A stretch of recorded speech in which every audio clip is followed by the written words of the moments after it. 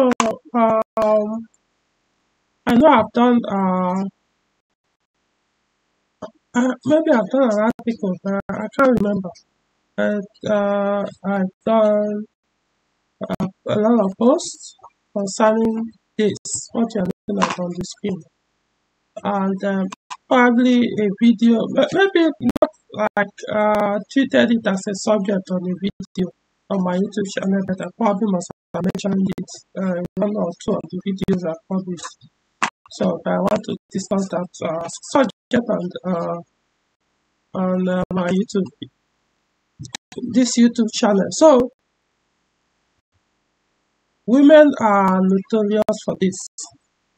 However, as you can see on the screen, it's actually a man doing this particular one. So I mean, when all you need to look at the screen, you can tell something is wrong.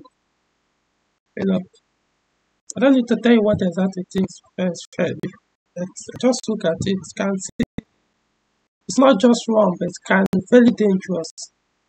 You know, I remember a few times I was teaching, or a few times I taught people how to drive. I mean, how many women? Two women, and those times I was very awful, and I will never want to do that ever again. Even to a man said, I don't know, I don't think I want to do it. I would rather I have the money, I'll pay, take it to private school, pay somebody and let him teach you how to drive. I'm not gonna do that. Now,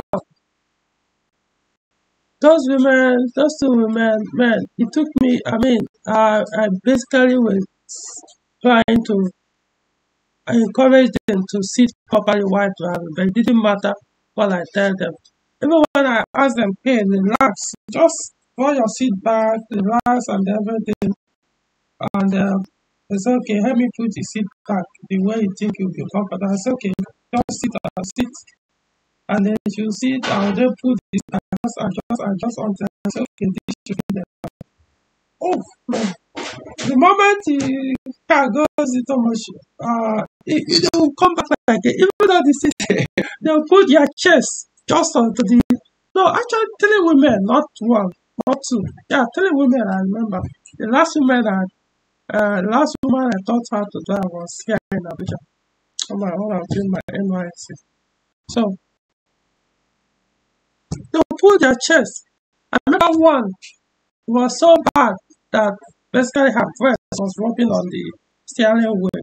It's as if the breast was what was holding the steering wheel from spinning or turning it. It was just not good at all. This is very dangerous for quite a lot of reasons. I mean, if not for your own body, very dangerous.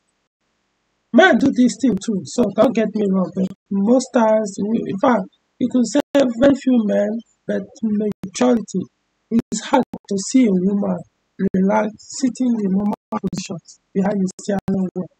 It could tell you more, 90%, maybe more, but definitely more than 70% of women. This how they sit. It might not be as bad as this guy is looking on the screen. He's sitting, but I mean, see, go and do the observation. I'm not telling you what you cannot observe yourself.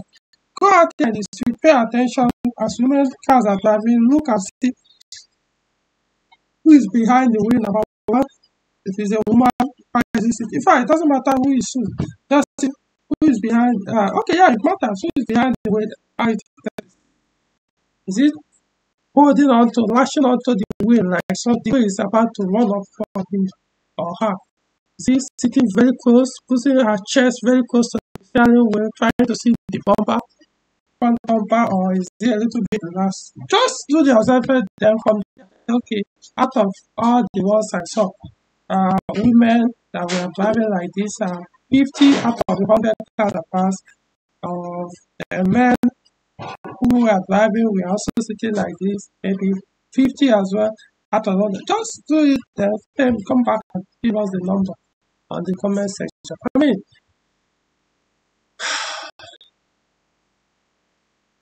it's not good because number one, it puts you on unnecessary pressure.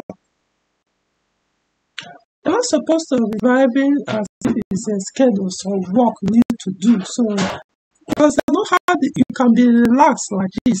It's as if something bad is you are trying to prevent something bad from happening. So you are so nervous, Hey, I want to make sure I'm seeing the headlights. You are not even talking about the bottom, but the headlight and the bottom. I want to be seeing everything. No, you don't need that. You don't need to see the front of your car. You don't. What you need to see is the tail of a car behind that is before you. If there is no car before you, you see like I don't know how many meters before you.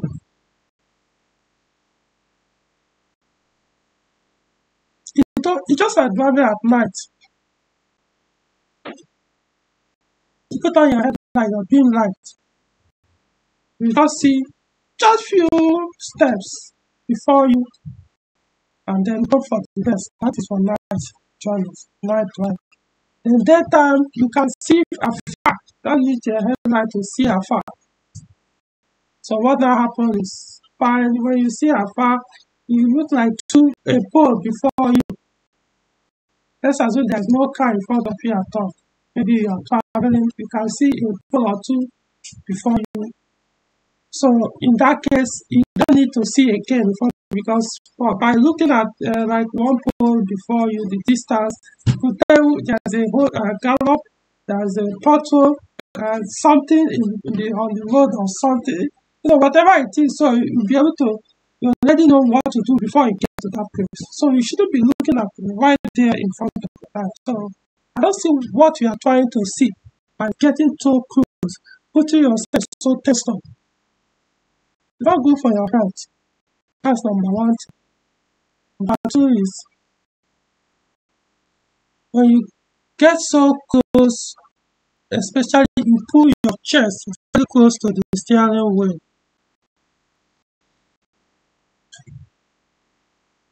If accident happens and the airbag deploys, your chest is no distance at all, so it's very close to it. So that force as the airbag is deploying, it's as if you're pressing your chest on the steering wheel. So, boom! You're not even giving it any gap. So the point at least your hand may even prevent it a little before you get to your chest, or reduce the speed it's coming. This one is like straight to your chest. That is enough to knock you out. And when I mean knock you out, I mean it will end you right there. Even if your car, nothing happens to your car just because there's an impact in front of the car and deploy the airbag, that's enough to kabim, and you are gone for good. The second thing is now depending on how serious the impact is. There are some accidents, something impact that you hit,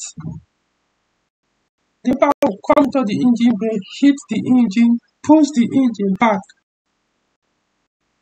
The engine, as it's going back, engine will shift the cross member where the steering rack is sitting. And what that will happen is, as you shift the steering engine and the gearbox press on the steering rack or push back the cross member, it will shift the steering column and the steering wheel backward. Yeah, the steering will pull back, come back. Like I said, depending on the impact, the force. Now look at this. If for whatever reason that kind of impact happens and this steering shifts back a little, of course, it's going to hit his chest. I don't know how you survive it. It's going to hit the chest. No gap. This is not even about airbag anymore. Because it will make it worse. look at the seat. No space at all. As in, it's just this will just force and hold you and as in squeeze your chest on the seat because the seat is there. It's not can't go back. As in, not man. This is the worst thing you can ever do to yourself. So say, but I'll be very careful for means you are still a kid. You don't know what driving is. Because sometimes it might not even be the cause of the accident. Somebody else from one stupid place could just come and kaboom. That's happened.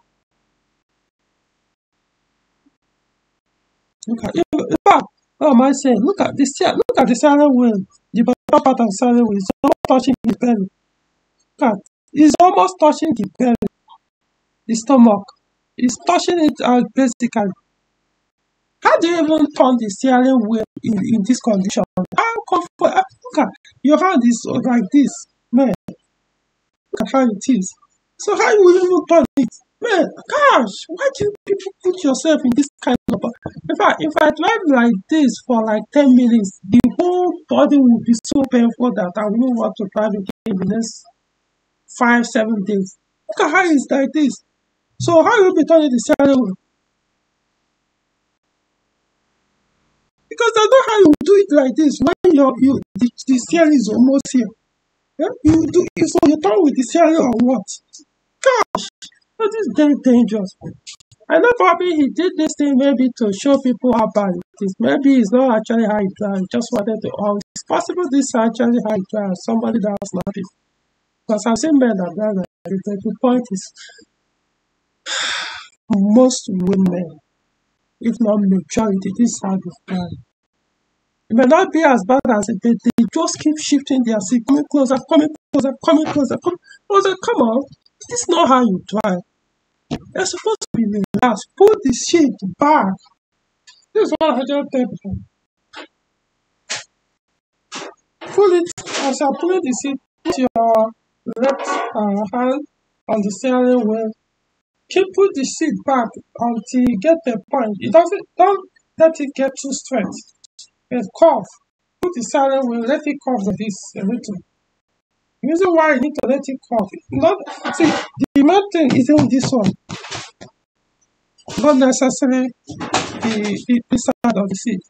Put the back, but you can also push it back because if you put this one too forward, and especially if it's manual, like I said, this one is manual. You won't even, for example, how will you even be able to lift your leg when there is no space under the steering wheel for your leg to even lift properly, press on the clutch and the rest? It means your legs won't be staying comfortably. So between 30 minutes of drive, you start both your legs start paining you, including your hands, the way you stay. So shift it back a little to be as comfortable as possible. Like for this one, it doesn't mean this one has to go back like as if he has lying down on the seat. So shift it back the time that is this your hand. Stretch it. No, don't need to stretch it, but as it's going back, once you get the point, it's curved like this. How you now know is you'll be able to turn the steering like this. Even if that's not how you drive, but that's how you can get the proper position. You have to turn the steering like this. Since you can't do it like this, you have to stretch it so that this hand, that's your hand will be curved a little. If it's curved, it means the only thing moving from here to here, basically. So there won't be any much pressure, there won't be any pain or anything. Eventually you can still use your two hands to squeeze, but as you can see, this body is staying in one place. It's only your two hands that are moving. So you can also easily turn it fully. Unlike when it's like this. You can only be doing like this. Small. Or even if you go like this, you can't still be able to turn it fully if you're like this. So I mean, but the most important thing is how to properly adjust, turn it to the point that your hand is kind of give a little bit curve down a little and not straight. If it's too straight, you'll be struggling to turn the wheel. In other words, each time you want to turn the wheel, you see you are pulling yourself out of the seat. But you need to place your body on the seat as you straighten, adjust the seat to the point that you can do this. Then your leg too, let it go back to the point that you can lift both your legs without them hitting below the steering wheel. So you can be able to touch the pedals comfortably. But this is very dangerous. This can kill you if any small thing happens. You just go and squeeze your chest, everything there, your lungs, everything going. So you can't survive in a very big accident. You can't survive. When you give that gap, it means if the airbag deployed, remember there will not be more space. Like this is supposed to be almost close to where this thing is. It's only cool that you can say most times the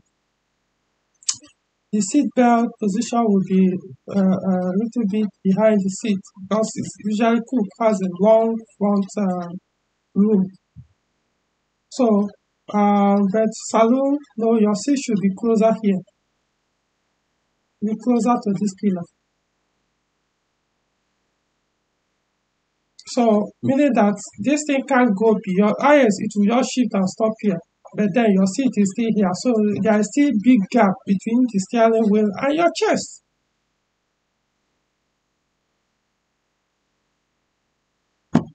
So yeah, the airbag will deploy, but then remember your hand is like this, so it will hit your hand, push your hand back or something like that. So it won't really hit direct. It won't get directly. Remember your hand is like this, so it won't hit directly to your chest like that. Your hand will help to stop, reduce the force before it gets to your body, the rest of the body. But like this, man, straight. There's nothing easy. Remember, you're like this now. So it's coming direct.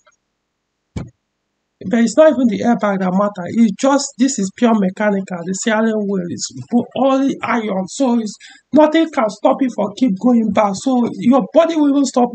You just keep pressing your chest until you squeeze it completely and stop probably on the seat.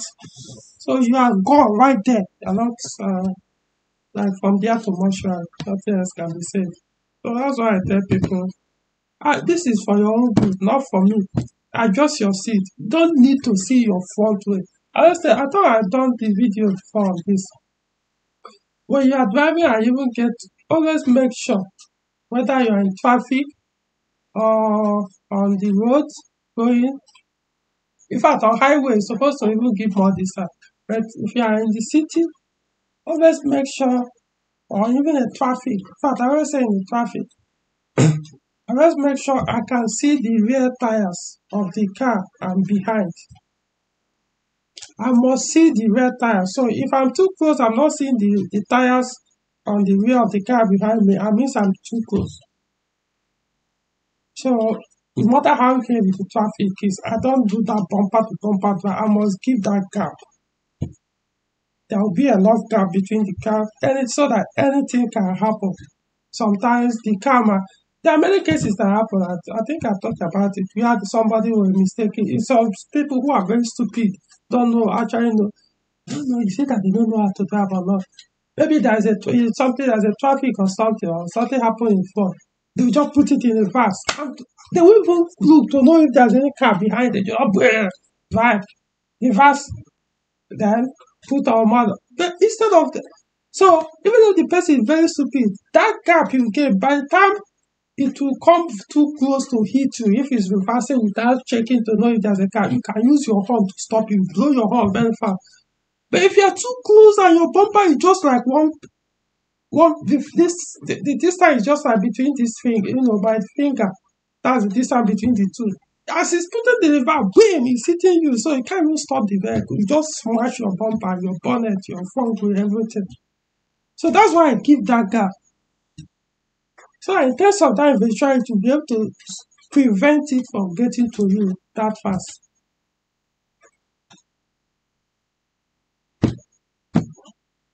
So you don't, that's why in that case you don't need to, because most people do it because say they need to come very close. So I'll be able to see when they are getting very close to the car before them, so that they won't hit the vehicle. But if you practice it as a habit of driving where all you care about is the tailor, once you make that habit to see the tires on that car, the wheel of that car, you see that there will be gap because you need some gap to be able to see those tires. That's my driving habit. That's how I drive. Then if I'm on highway, man, come on, it's not even the tire. You need to stay like 2 cars or so before me. Even if I want to overtake you, I have to give you that gap. Mm. I'm explaining. Once you start to apply this thing, you see there won't be any need self to even get this close to be looking at to put your life in danger just because you want to see everything before your car. I want to prevent hitting another vehicle. You know? So the most important thing, adopt the, this way I drive. That's my nobody taught me this. I just figured it out on my own. It's been working for me for years. How many decades now have I been driving? It's been working for me for years. So all you need to do, adopt it to work for you. Give it a try first. If it doesn't work, go back to what you do. But try it first. Give it that guy. Make sure you give that guy. Yeah, I know in traffic situation, people will blowing horn. So I've got so many abuses, insult, and the rest. People will be saying, "Hey, this guy doesn't know how to drive. Look at it, you are giving too much gap. Hey, come on, close the gap." Now, I know me now. My AC is always on Windows off, music blasting. So I don't even know what you're saying. Yeah, I could be hearing a little bit part of it, but man, I'm busy enjoying myself. So when it's time for the traffic lights allows us to go, I will engage the gear and keep moving.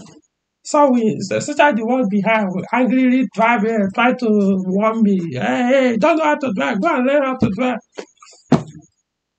Well, I usually do. It's very easy. Look at the car, the person who is telling you, hey, don't know how to drive. Come on, get out of the road. Yeah, yeah. Look at the person's vehicle. It has been smashed out, prohibited out of shape with all kinds of body filler and different color print on the body. Look at yours, stay intact. If not for anything, that should be the only consolation. Never give in to stupidity. You know, relax. That's how I drive. Because with that, some people don't like driving because of all these kind of things. I enjoy it. I enjoy driving because it's a relaxed thing. You relax, put your seat back, do everything, put on the music, relax, and you go your way. You feel like sometimes getting to a destination, like, oh, I wish it stay far. So I will still keep enjoying the moments. So I just want to point this out, makes sense, sounds like concern, but hey, out of this, whoever, how many people that watch this video, only few persons that will adopt this. The rest will still continue what they are doing or find a way to rationalize why I'm wrong and they are right. Hey, like I said, it's your life, it's your health. Look at it, go and kill yourself, mess up your heart. That's your problem. Or your chest. That's your problem. If you have a woman who's driving, your wife, your sister, your mother, or this, share this video to them. Let them learn. Let them actually see how dangerous it is because that they are the most victims or the most perpetrators, I will call it that of this. It's a very, very bad driving habit, sitting position in a vehicle, very bad. They may not understand this thing. Like I said, even when I was trying to educate those 3 women I was teaching how to drive, I would tell them, shift the seat. See that I don't know what to call it temptation. They are so they are too scared that they just want to still come and be looking. Man, even those who have driven for years, you see that it's just how they learned how to drive or they just prefer driving that way. It's very dangerous. I mean, don't go out. I'm just telling you the implication if something happens. Apart from the airbag, this steering wheel most times could shift back during an accident that happened in front of the car. Shift the engine, you hit the engine will go and hit the steering wheel back. That one will shift the steering column back. Everything here will shift back with everything. Remember, in seconds, everything is happening in seconds. Is and remember everything here is metal. It's only the cover. This place is plastic. Everything is rod, iron, strong iron. So it's not like it will bend and give you, or even when you touch your chest, it will not be that strong. It's pure iron. I strong this thing, so it will pierce through your chest, squeeze it, break everything on your body. It is probably what will now stop it will be your seat. If I thought the seat was so you are gone right there. Nothing to go and resuscitate in the hospital. Save yourself. That's all I have to say. All right. So, to the next video.